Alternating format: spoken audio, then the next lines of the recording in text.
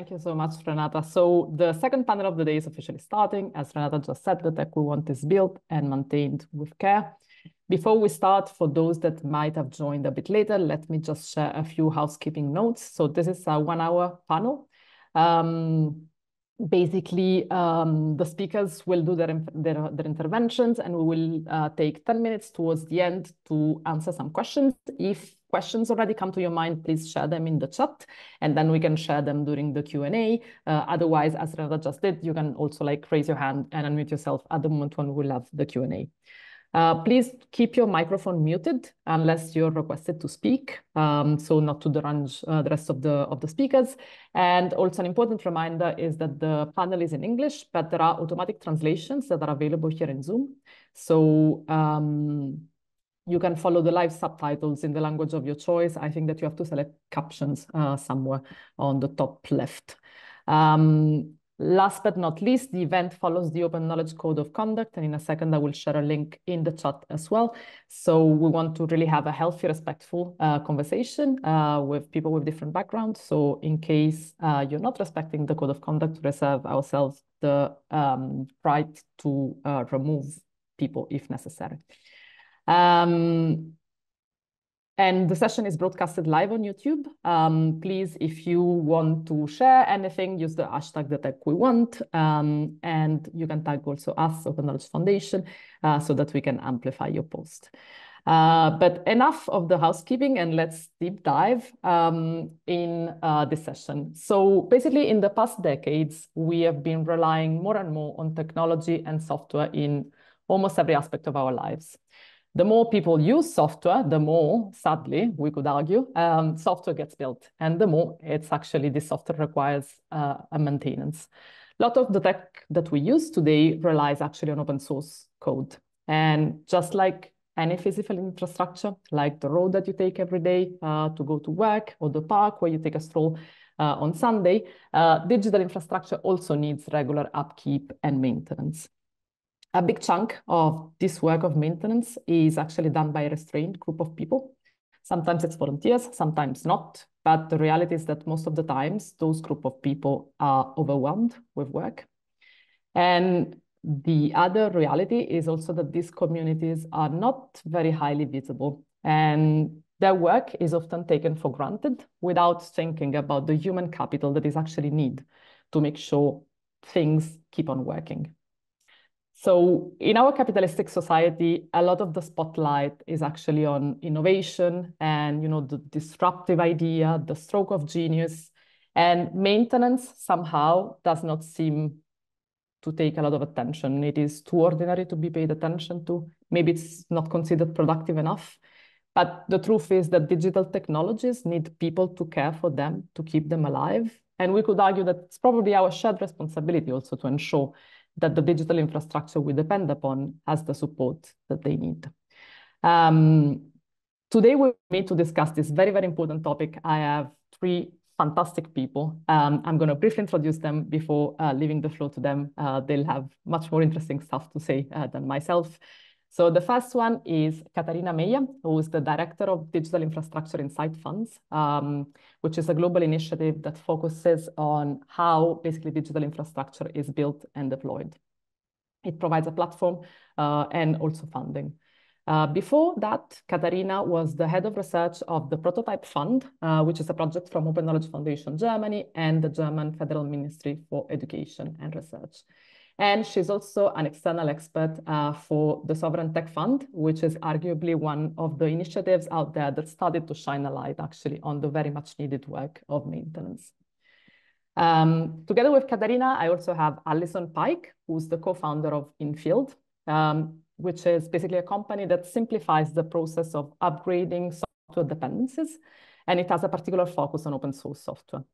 Infield basically helps developers track and handle software updates over time, and it ensures that projects remain up to date without disrupting functionalities. Allison actually also runs the Substack newsletter Once a Maintainer, and that's actually how I got to know Allison, because I think a month ago she interviewed my ex-colleague Adrian Mercader about his work of maintaining Seeken. Last but not least, we have Mathieu Jacomy, who's a doctor of technoanthropology and also assistant professor at the Aalborg University, Tantlab, and Maschine Center. I'm hoping I'm pronouncing this correctly. Mathieu's research is focusing basically on the practices of user communities around open source tools in social sciences and humanities.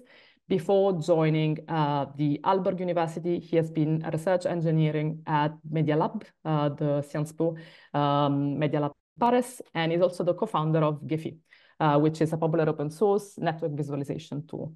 And Mathieu is here, and actually he's the one that sort of like drew my attention to maintenance, because a year ago, in the FOSDEM Open Research Dev Room that we co-organized, he gave a very fantastic and moving talk about caring and maintaining Gephi.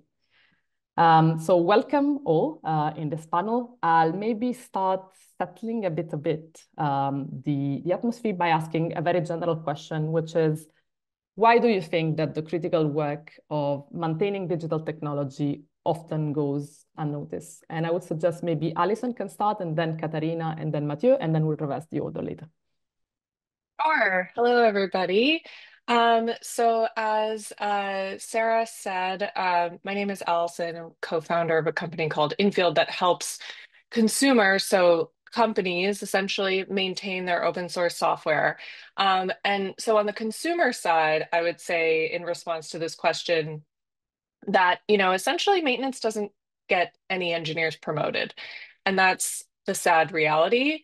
But in a corporate environment where engineering teams are under very strict deadlines to push new features, to add revenue, ultimately, maintenance is seen as a cost center. And that's one of the real problems from the consumer side, because it's very difficult for the champion of maintenance, the person on the team who maybe has been burned before, who has seen either their own product, kind of slowly decay, or they've had an emergency and they've had security issues or things like that. It can sometimes be hard to get the internal buy-in to dedicate specific time and to allocate resources to maintenance. So that's on the consumer side of open source software. On the maintainer side, and as Sara said, I've interviewed at this point dozens of open source maintainers. I think that burnout is a real problem that isn't talked about enough. Oftentimes maintainers get into the work of open source maintenance, really from a place of love and care and genuine intellectual curiosity. And, either there's a project that speaks to them personally for professional reasons, for personal reasons, or there's a project that, maybe they created themselves and took off and became very popular and used, globally. Those people often shoulder a huge responsibility that they never really imagined themselves signing up for. So, they got into it with very good intentions. They genuinely love and care about what they do, but ultimately the amount of work is just so much. And again, it's unpaid for the most part. And so burnout is just a really big problem among the people that I speak with. And then that has kind of knock-on effects throughout, the culture and throughout the industry, because ultimately a lot of open source maintenance relies on communication between maintainers. And if you're trying to contribute and you can't get a hold of somebody because they're burnt out and they're not working on it anymore, then that can be a really big problem. I'll stop there. Thanks, Hi, Allison. everybody. Yeah. Very excited to be here and I will second a lot of things that Allison just said. While I'm now a research director, I was also technology funder, and even before that, I worked as a researcher on implicit development environments of open source software for a really long time, and I learned some things along the way. And among them is that we should want to know more about the aspects of digital work summarized under maintenance, because despite the overemphasis that you mentioned on the new in building technology, we know from surveys these aspects actually, at least in code-based developer work, takes up only to one quarter of the time spent developing or deploying code. The product is never finished. Instead, once it ships to be used by others, a feedback loop starts, and the other 75% of workload what is happening to the maintainers, the regular upkeep, expansion, etc. of software, the public stories we tell about technologies, and I assume that this statistic would also come true for other technologies than open source software or technology deployments, strangely often end where the interaction with users only starts. I sometimes joke that these are the care aspects that seem also to be gendered in society, to repair, nurture, negotiate functionalities, norms, governance, and so on. And especially in my area of expertise, software infrastructure, the duration of use of a given component can be quite extensive. And that's also something we need to think about more. Think software and aeronautics or some key scientific software applications that maybe Mathieu can speak about. For instance, for modeling of weather phenomena, and there is no moving fast and breaking things. You have to keep the engine running and lights on in large scale systems, which require specific knowledge, but also a specific identification with a role in these systems as their keeper. Hi, super happy to be here. I have this kind of double perspective of having been kind of a maintainer myself, but also as a scholar, I just learned so much from a book that is only published in French yet, that is in English would be called The Care of Things. So I'm going to be kind of the voice of things that have been observed about maintenance in other settings, but that resonated with me. And one of the interesting words that the authors of that book, Denis and Ponty, put on the question of maintenance is the fact that it doesn't make an event. So that's a big difference with repair that is very close to maintenance. But when you repair, you bring back the maintained thing to the status quo. You make it work again. And the breaking of something, the breaking of an open source software, for instance, this happens to Gephi, one of the tools I was taking care of, made a lot of people unhappy because it's an issue to them, and you come and you can kind of fix it, and that makes your work visible. So repair is visible because it makes an event, but maintenance aims to prevent the breaking, so it's never an event. And because it's not an event, it's not visible. So there is something that is really intrinsic to the nature of maintenance. And I think that this is really a hard question. Why, like, should we, I think there's kind of a dilemma in here, is should we make maintenance visible, and how? Or is it something we should keep kind of invisible? I think that, well, everything has been said about the fact that maintenance, the main issue of maintenance is the fact that it is invisible. So yeah, I'd love to know, Mathieu, your thoughts on risk, because something that I think relates to what you're saying is that, oftentimes repair comes as a reaction to a problem with the software. It's no longer working. There's a security vulnerability, et cetera.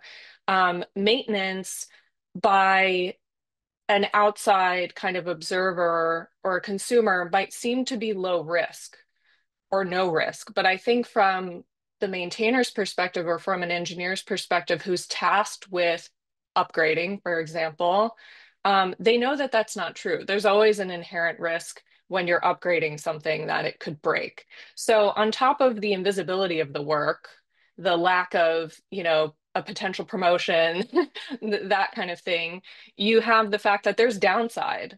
So, why should I, as an engineer, who's kind of a mid-level engineer on my engineering team, why should I take on the task of maintenance if not only am I not going to get promoted, but potentially I could bring down production?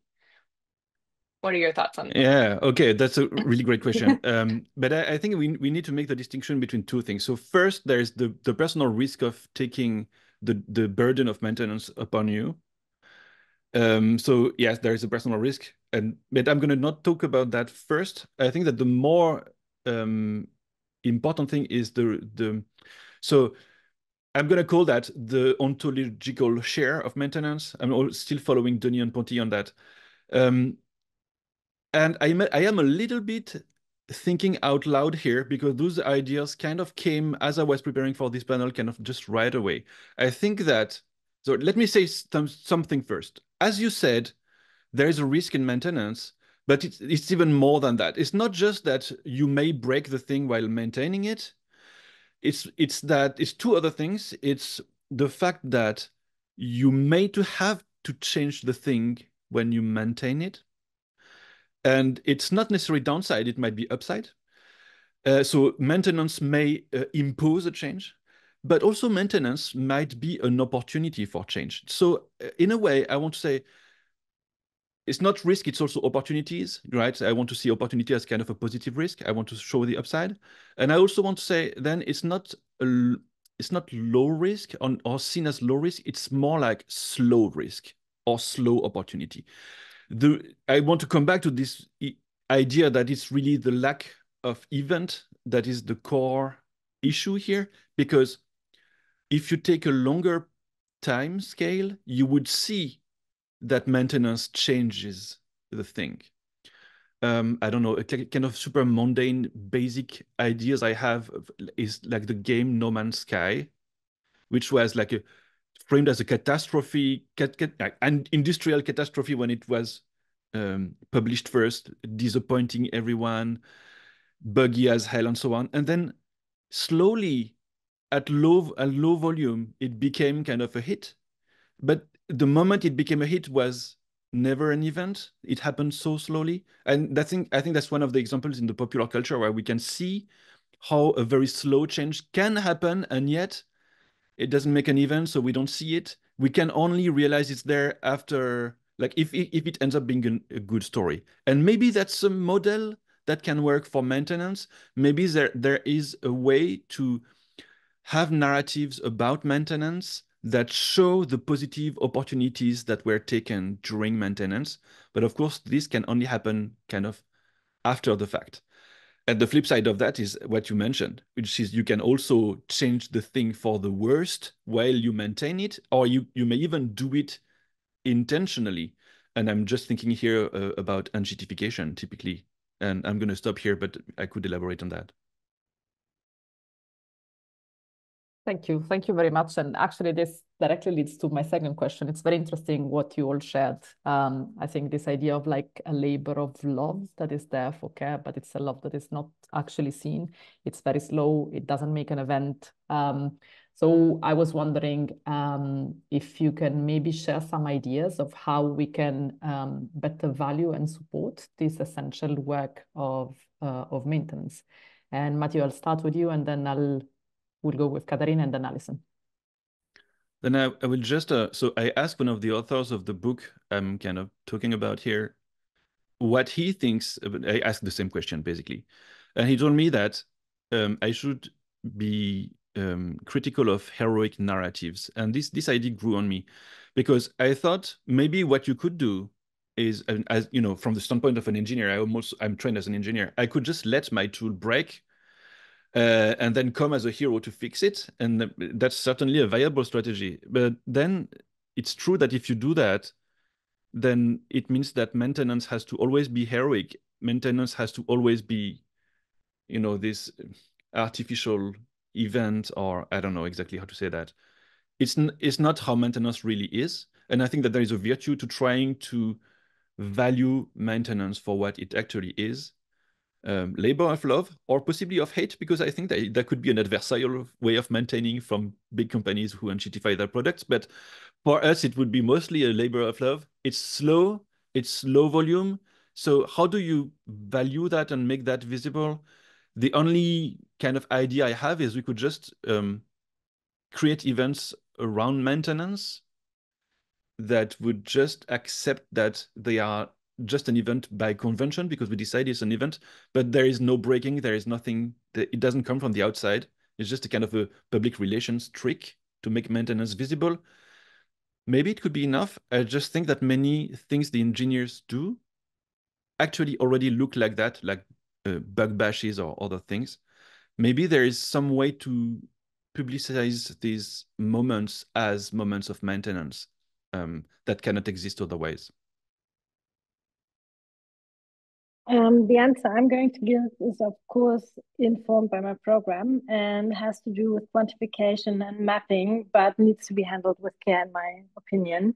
I also see no need to make maintenance heroic, but now that we saw a string of events and examples iterating different aspects of amplified consequences once infrastructure breaks, for instance, with Log4j or Heartbeat bug, or all the bugs that have been happening over the last 10 years, at least with Measure, there could be more knowledge commissioned, produced, and updated and woven into realistic narratives about what being a worker in the digital realm means today, or running technologies, what implications it has to have volunteer communities and enterprises co-produce specific economic goods digital, and converge digital products that are informed by specific norms and then exposed to the market. What it means to introduce quantification and compliance into these ecosystems, because there's a lot of policy regulation on its way that targets volunteer communities like the ones we talked about.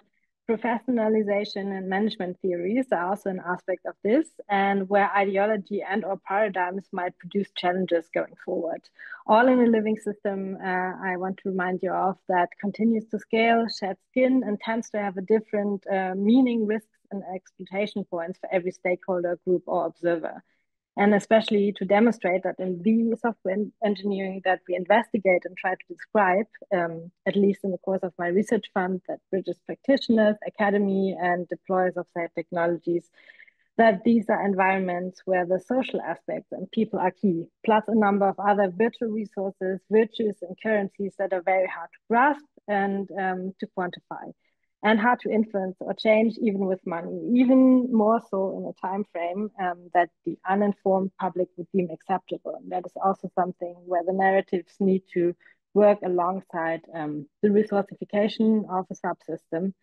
We also have to ask ourselves what dimensions come into play if we discuss large-scale technology systems plus the communities connected with them. There's a lot of good work that has been happening in academia for the last few years, but in my experience, practitioners and academy are quite disconnected. There's no research transfer, at least not the right formats to design this in a way that is respectful for both stakeholder groups, and we're trying to counter that with the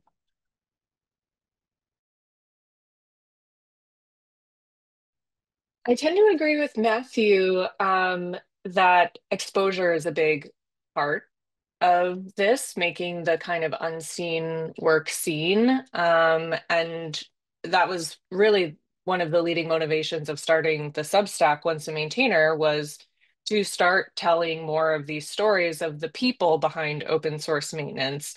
I think some people find the actual code changes potentially interesting, and I think other people find the human stories potentially more interesting.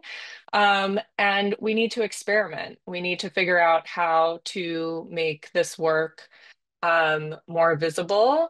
I also think Matthew's point about the kind of slow, continuous maintenance, really reframing that as valuable is a really important piece of this. One of the people that I interviewed somewhat recently described why they went into open source as really, when you think about gardening, for example, loving the weeding. That, people who get into gardening, a lot of times you might think, oh, I'm going to plant some flowers, I'm going to plant some pretty bushes.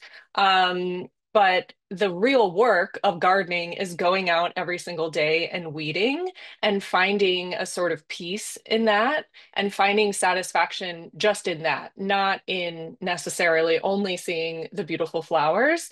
And I just thought that was such a wonderful metaphor, and really described how so many of the maintainers that I've interviewed really feel about it, which is that they feel like they're truly doing valuable work. And the point at which they do burn out is when they don't feel like they're doing valuable work anymore. And what is that turning point, I think, is where we need to really focus. So, if we bring more stories like this to light and we really emphasize that this is, kind of beautiful work and that it's really important, then I think we can really make a difference in how people view this, both within organizations and kind of as a whole. The last thing I'll say is that there is a place for everybody in open source maintenance. So I get asked the question a lot. I want to be involved in open source. I want to be a maintainer, but I don't know where to get started. I don't know how. Potentially I feel left out of the community. It's very intimidating to some people, especially to junior developers. And I think there should be more emphasis on the breadth of projects that are out there, the variety of projects that are out there, and the different ways to get involved. So maintenance and care, it might mean, upgrading. It might also mean working on documentation. It might mean looking for bugs. It might mean, depending on what your strengths are and depending on what your interests are, there really is a way for everybody, including completely non-technical people, to get involved in open source maintenance. And I don't think that there's enough said about that. There tends to be a lot of focus on kind of the maverick who comes in and fixes everything, and the creators of the projects, which, they should obviously be due the respect for creating the project. But there's not as much emphasis on, someone who said, I'm going to spend 3 days just reading through your documentation and making updates so it's a little more clear to the community. And that's really valuable too. Thank you. And thanks, Allison, for bringing up like documentation and all the non-technical work that also goes with it. I'm especially noticing that your comparison with gardening is having a lot of success in the chat. So we'll probably go over that as well later. Brian Housel is the name of the guy who said that originally. So I'll give him the credit for that. So I hear a lot of things that you shared about, for example, bug crushing events as a way to sort of like make the invisible visible. I hear also about maybe communicating about it. Allison, you run a newsletter, the Substack maintainer, so that's maybe a way to make it visible. I also think that a lot actually goes with funding. So something that really struck me was what Katharina also mentioned before, that 1/4 of the time of developer time is actually devoted to maintenance. And I suspect that it's probably the same, if not even less with funding. Katharina, you wanted to add something? The other way around, like the actual coding is 1/4 and all the other stuff, including the non-technical work, is 75%. Yeah, thanks. But so yeah, my intuition is also that a lot of funding out there, I mean, and for that, something like the Sovereign Tech Fund is really kind of like changing a little bit. The narrative is not devoted to maintenance, but more about developing new things and adding some new innovative things. So my question for you, and maybe we can start with you, Katharina, because I suspect you also have a lot of experience with the digital infrastructure inside funds, would be how do you have some examples that you can maybe share about effective maintenance strategies, for example, and if you have some intuition about why they're successful? I think first of all, I'd like to say that there's a cascade of knowledge that has been created on the way of being a funder for open source innovation for a time. And then because we found out that when people want to deploy open source components, they're often in a state of bad maintenance, but not because of the fault of the people who are the maintainers, but because capitalism do. I will talk about that a bit later. And then informed by this knowledge, the Sovereign Tech Fund has been created, informed by what the Sovereign Tech Fund can't do, the DIF comes into play. So everything I'm saying is mostly informed by my experience from being a technology and research funder. And as a technology funder, of course, you can spend X amount of money one time on a specific service because often that's what the rules are, at least for public spending. And you have to find innovative ways to make these kinds of fundings work for maintainers and communities. And then you can hope that the money you invested has a multiplier effect. In research funding, and opposite to that. And the interesting part for me is that the IIF also funds implementation experiments, small scale, but still you are in a position that you can try to have the researchers derive guiding principles that might benefit many projects or maintainers from a given subsystem in addressing mutual challenges. Plus, there are different standards in documentation. Knowledge can be as easily distributed as code, copy, and pasted. But you have to have a contextual awareness, of course, because not every insight applies to every subsystem. I have multiple examples, and they can all be found on our website. I will post it in the chat. It's Infrastructure Insights Fund from my cohort since 2017 that attempted, for instance, to model indicators of how to predict where challenges might emerge, social or technological, from exit to community calculators, to theorizing and depicting underproduction, and connected to longevity, how to replace critical components once they became orphaned. This has to do with the composting we just discussed in the chat, or even with lead time to detect which components might become unmaintained, and to find suitable replacements instead of forcing responsibility for critical components on volunteers against their wishes, because some people might choose to not be responsible for what they introduce to the world. These projects don't want to point fingers, it's important to say, but to inform whether resources that are now starting to become available from different sources, be it public funding, or other sources, should be directed towards. And I think this might be especially helpful to be proactive, because we learned that when someone is drowning, figuratively speaking, he is not vocal.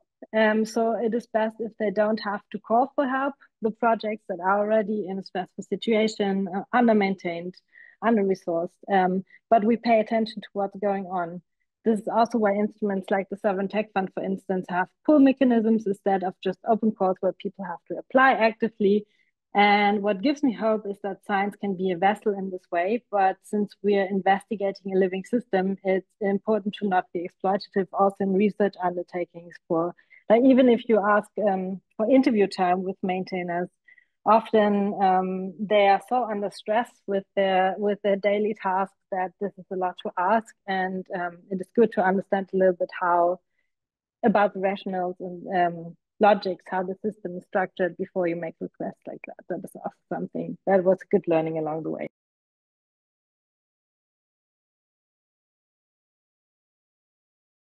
Thanks, Katharina. Allison or Mathieu, I leave you the choice to decide who goes next. I can take it. I think that so personally, I have never had I was never successful in funding my own tool with a big funding body. I hope it happens in the future. But I know, and I also hear that in other contexts it exists, and fortunately that's good. So I don't know much about that, but I think I understand that whoever wants to fund open source software understands that a lot of the tool design, a lot of the software design happens during maintenance. So that's kind of the power you have by funding maintenance, is the power of design, except in kind of in a slow regime.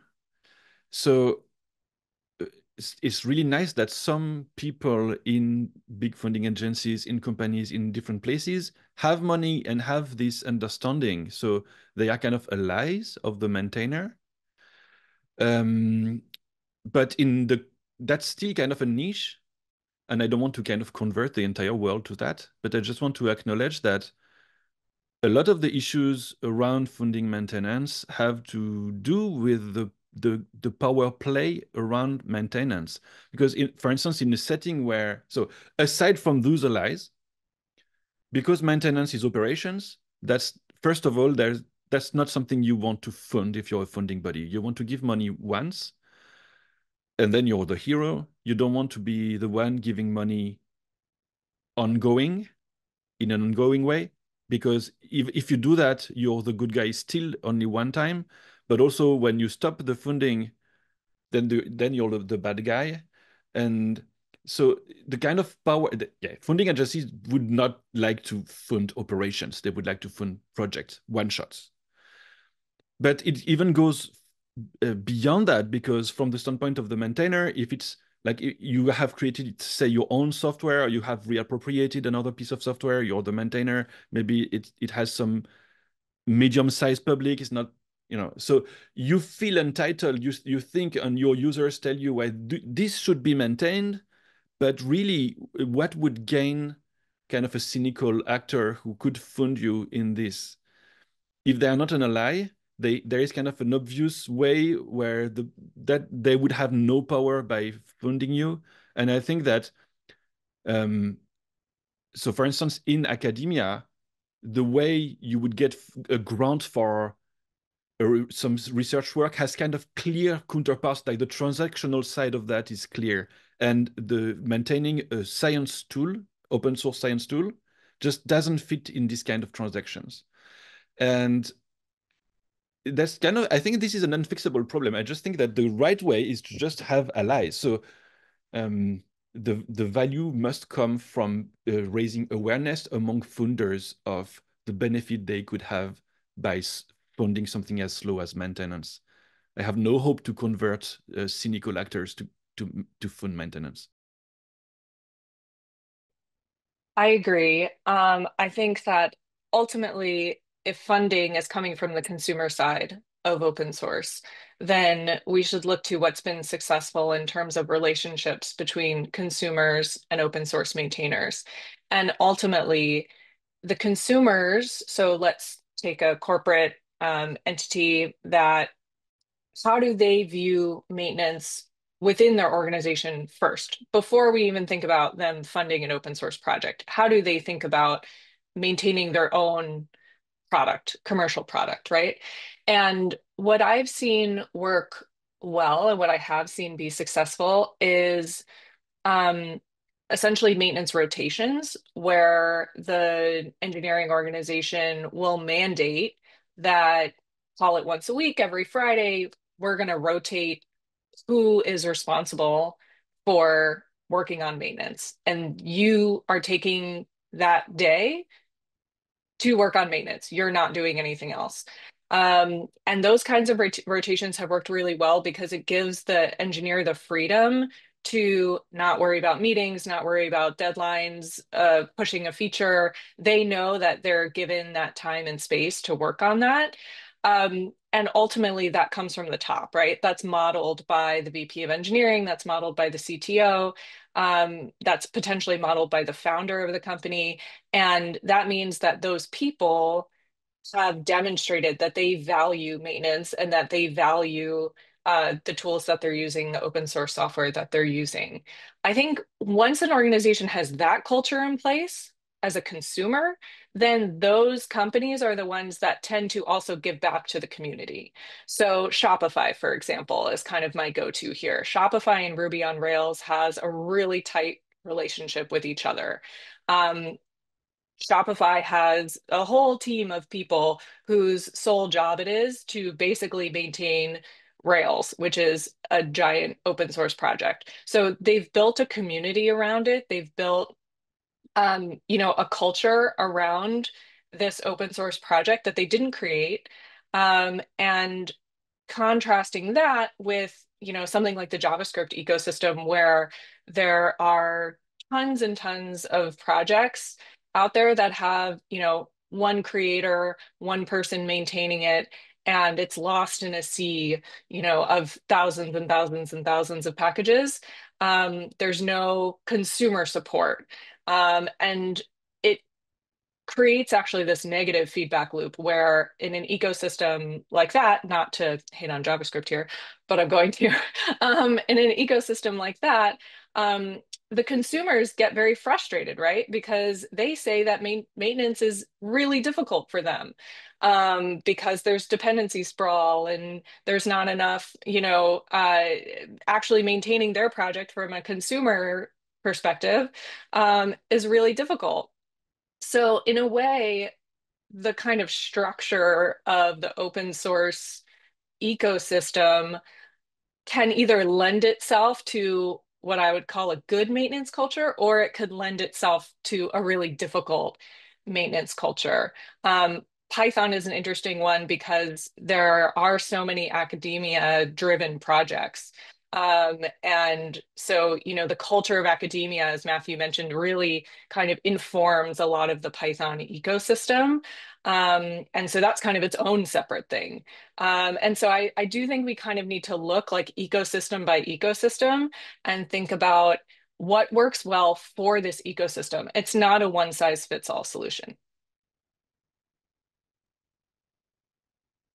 Thank you. And what you're describing, Allison, is what sometimes, I mean, it completely linked to the tragedy of the commons in a way. I love the concept of the dependencies proliferation or dependencies sprawl. I didn't know that word in English, so I'm learning a new thing here. I had a lot of the stuff that you were saying about also like being under-resourced and the idea of like also like paying some time attention to a project before it starts droning, as Katharina was mentioning before.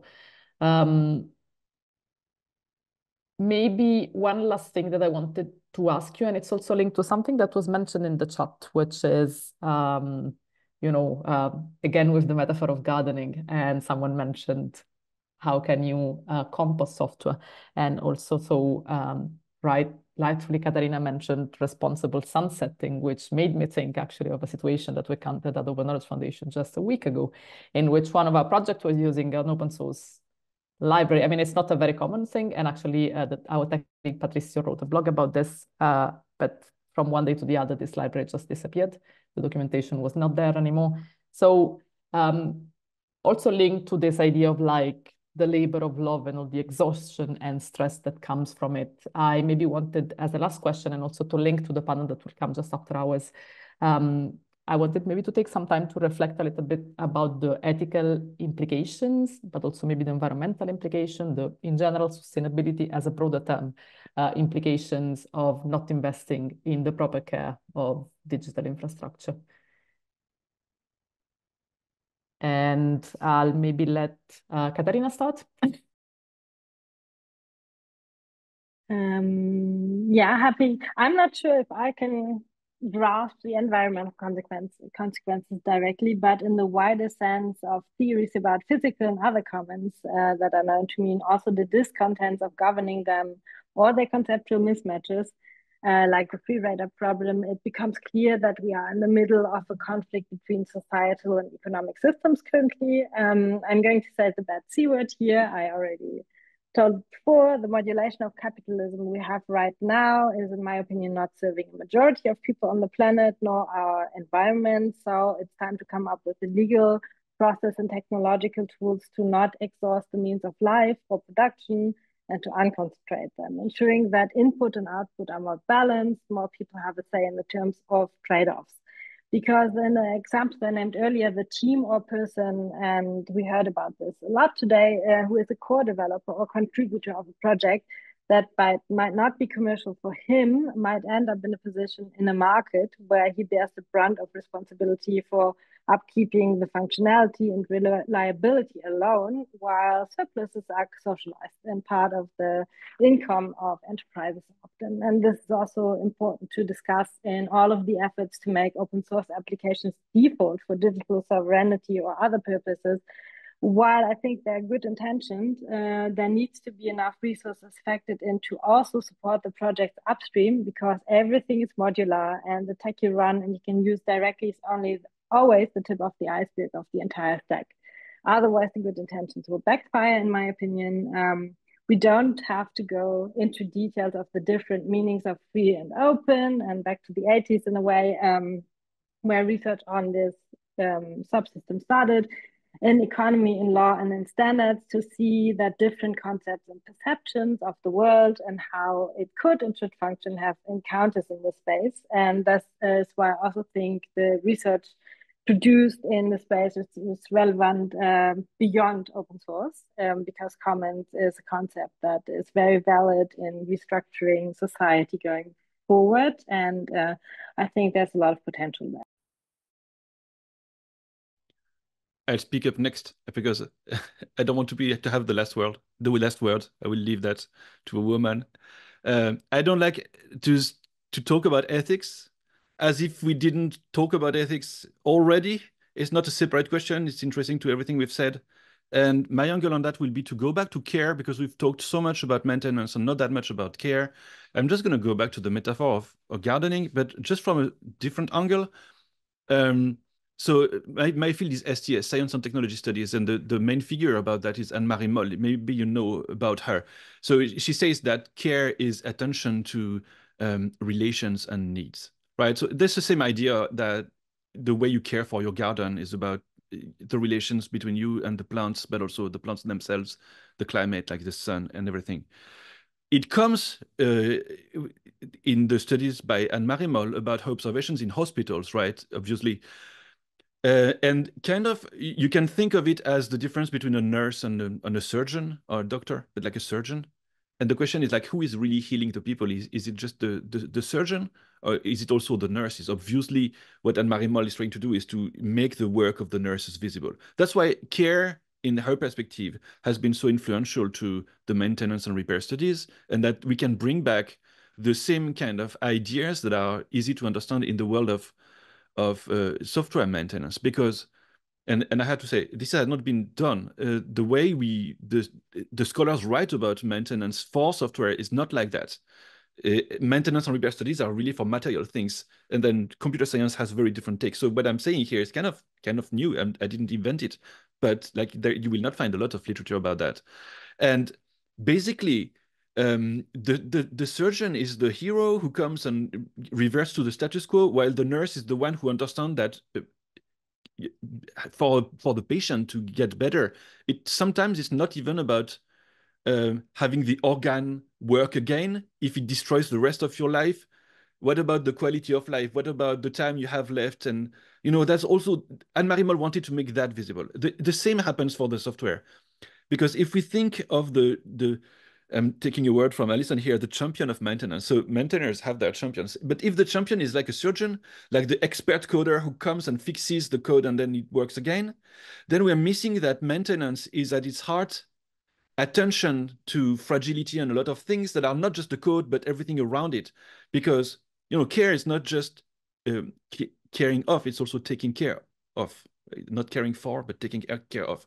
And the people who do operate that care are not necessarily coders. They might be the people who write the documentation, publicize the tools, write tutorials. They are part of the community. There are many people, many of which are not coders. And they are also, as a maintainer myself, but not really a coder.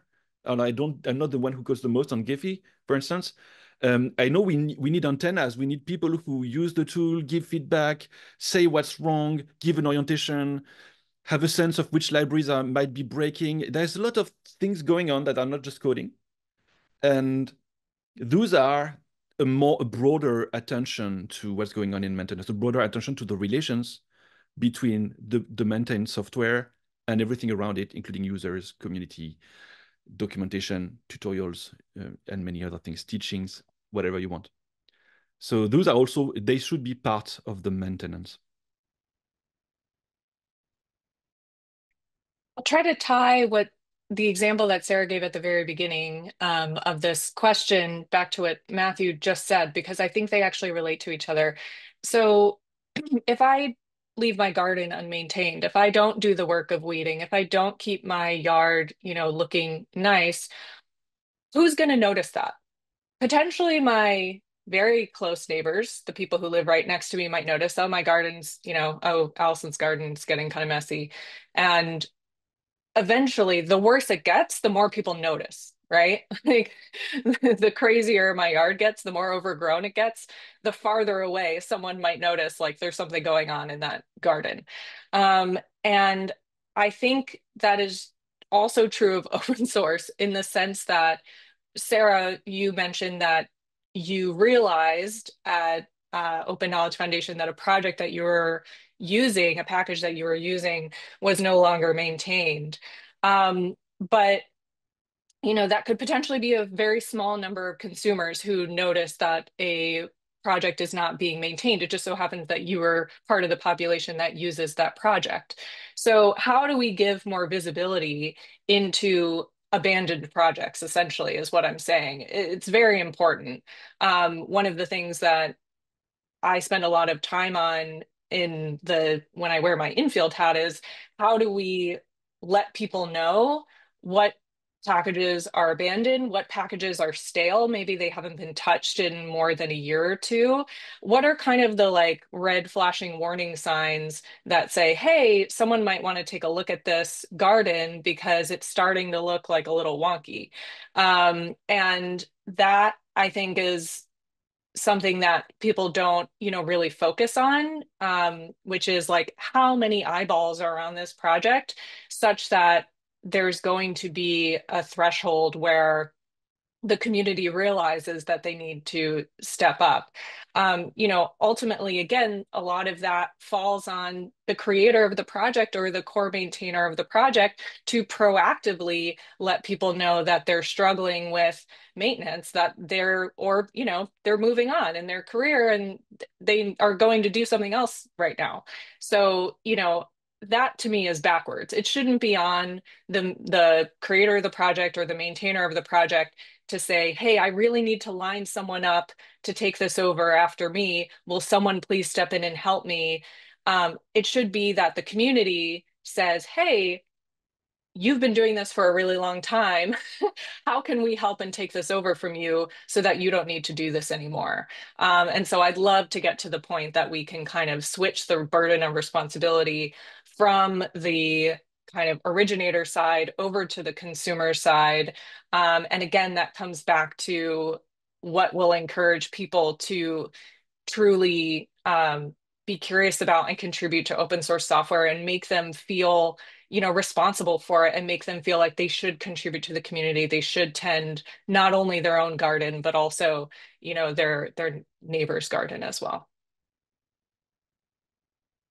Thank you very much. I love the fact that we really concentrated on care and the work of love. I want to open maybe the panel up a little bit and see if anyone in the public, in the audience, has one question that they would like to ask.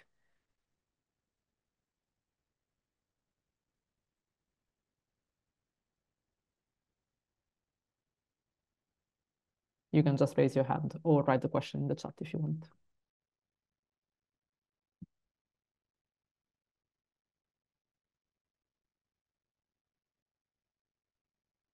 Okay, we have one from Tuka. I don't know if you want to speak aloud or shall I read the question for you?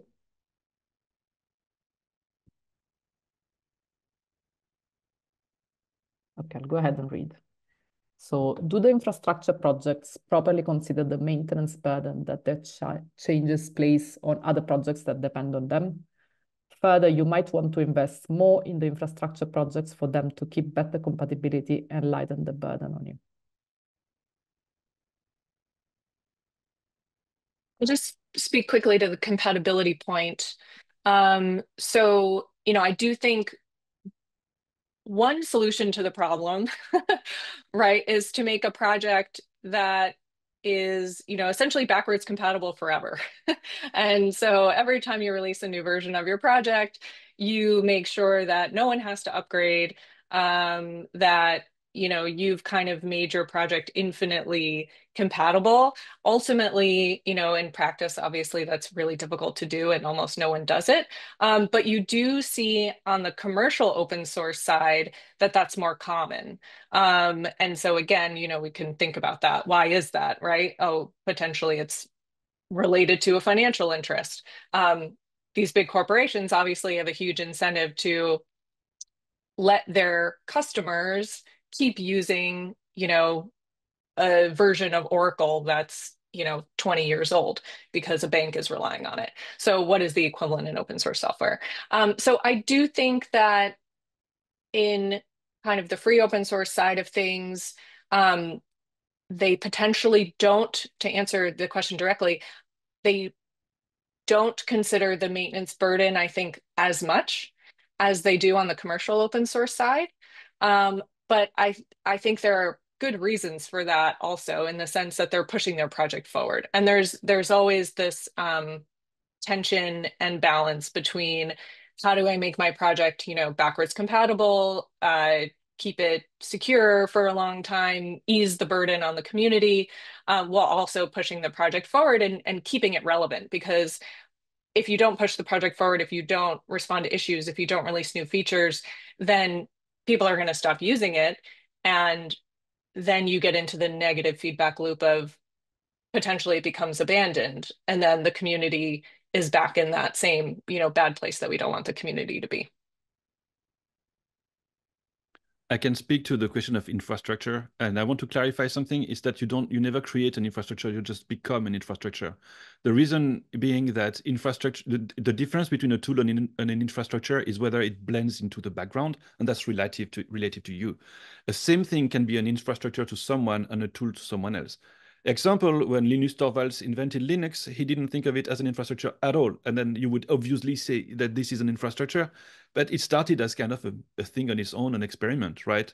In science, this is so all the time. You create an experiment and then someone reuses it, it circulates, and then you have users and suddenly someone depends on you. And you didn't expect that. So I want to clarify that from the standpoint of the maintainer, you don't realize that you are a maintainer until it's kind of too late. Like you're just that guy who's doing their own thing on GitHub, and then suddenly someone is like, hey, I need you to fix that shit. And then it, you know, really it may come to you as a surprise. So that's why historically in open source software, you would not think of your thing as an infrastructure unless you have a good reason to. While I would, you know, playing into what Allison says, for a company, the company is self-aware that it is by itself an infrastructure. That's what it's trying to be. So then, of course, it's obvious in that setting. I don't know if, Katharina, you wanted to add something. Otherwise, we have a very interesting comment from the chat, but I'll go after that. No, I just added one sentence about the licenses. They were designed in a way that you can't control the proliferation, but I think they were created in a time that didn't foresee the scale of the entire internet and the amount of users it's going to have and the amount of innovation that are based on in infrastructure. And so I think it's time to renegotiate. Thank you. So someone is asking on YouTube, basically, they're saying that what is missing in the conversation from their perspective is the focus on purpose. So if purpose is serving the community, then the community will continue to support the technology, the software. But the problem is that now all purpose is commercial. We don't have a lot of time to answer this very big question, but in case anyone wants to quickly go on it. I don't think purpose is all commercial. There are different governance models that can support non-market economies and projects in a way that are explored around the globe, like for instance, open source collectives or something like that, that are starting to rise and might be able to support some of the projects or the infrastructure. But I don't think it's true that just because you have a useful tool or a useful component, you will always find users that are also able to give back other than time. And we saw that like in the last 20 years, if that would be the case, just because something is good, they will always be rewarded for their work, then we would live in a different world, but we don't.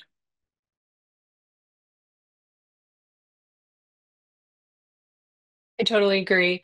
I think, you know, there are some open source projects that set out to be commercial open source projects, and sometimes those are the very well known, you know, kind of VC funded, Silicon Valley backed open source projects that get a lot of visibility potentially compared to the other open source projects out there. But I agree with Katharina that there are many open source projects out there whose primary purpose is not to be commercial. But I also agree with Mathieu that you know, many people who create open source projects do not foresee and cannot foresee, you know, their adoption. And that's just part of the nature of open source software. Many people are putting something out there purely for the purpose of experimentation, you know, love, wanting to try something, wanting to learn something potentially, because working on open source software is a great way to learn and become a better developer. And ultimately, if that work is unpaid, then it's a privilege to do that. And they don't know whether anybody's going to use it. And they might not necessarily be the greatest marketer in the world. And their package might sit there, totally unused for 10 years and then for some reason, get adopted later. And so we just can't predict the dynamics of how these things will play out. Thank you very much. We're out of time, but I wanted first of all to thank Allison, Katharina, and Mathieu for joining me today. It has been a very interesting discussion. I maybe just want to give you the opportunity super quickly in like 10 seconds if there's a last thought that you want to share, and then we'll just go over to the next panel. Maybe just one aspect. It is never the technological issues that bring systems down. It is the more complicated social questions, and so we should put attention and resources toward those. If you know an open source maintainer, tell them thank you. That goes a long way.